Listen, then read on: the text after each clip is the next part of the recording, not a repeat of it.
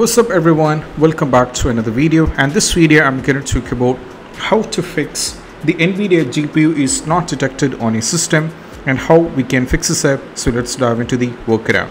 So the first one is all about we just need to go over here, search for the device manager, and right now from here you have to select the display adapters and click on the action.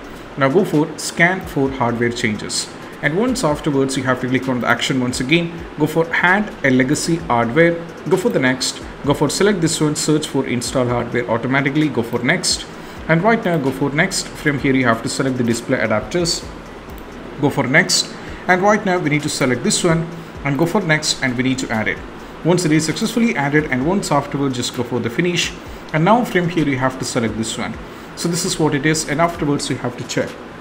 Still, if you're having the trouble, we just need to go over here, right click on this one and go for update driver. You can search automatically for drivers, or if you're having issue with this one, you can go for update driver and search automatically for drivers as well.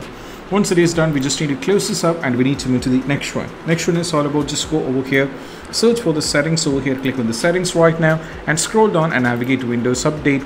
Make sure the Windows is up to date. So if you're having any kind of pending updates and all those things, just update to Windows, and once the update is done, you're fine with it, and you have to close this and you have to check. Most probably this is going to help you guys out, and if you find this video helpful, that's it. Bye bye.